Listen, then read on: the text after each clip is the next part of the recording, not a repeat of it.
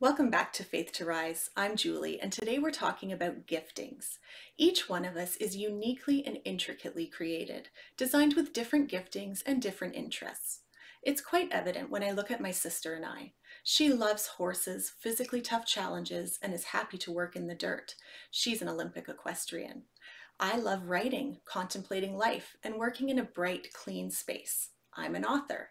We were raised in exactly the same way, but could not be more different. We love each other dearly and appreciate one another's uniqueness. Romans 12 verses 6 and 7 say, "In His grace, God has given us different gifts for doing certain things well.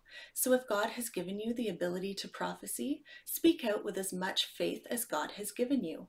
If your gift is serving others, serve them well. If you are a teacher, teach well."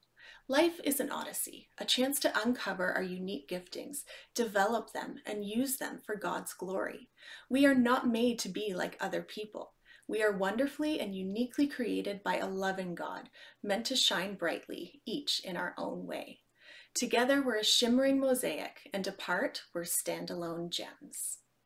Thank you for watching today. Be sure to check out 105.5 Hits FM on Sunday mornings for the latest segments of Faith to Rise. Have a great day.